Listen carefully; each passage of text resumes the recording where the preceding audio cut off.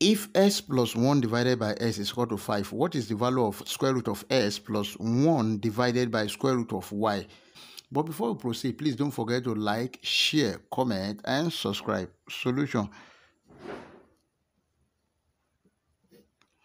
Then what we do first is that we have s plus 1 divided by s is equal to 5. Now let's work with this. Square root of s plus 1 divided by square root of x. Let's square this. We have square root of s plus 1 divided by square root of s square. Now, if you square this, remember this exponential rule that a plus b square is equal to a square plus 2ab plus b square.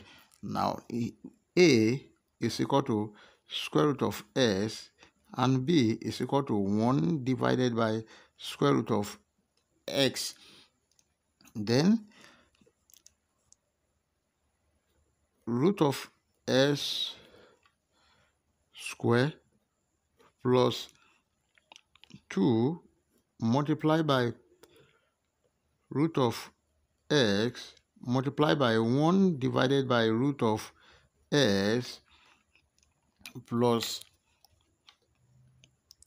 1 divided by root of s square.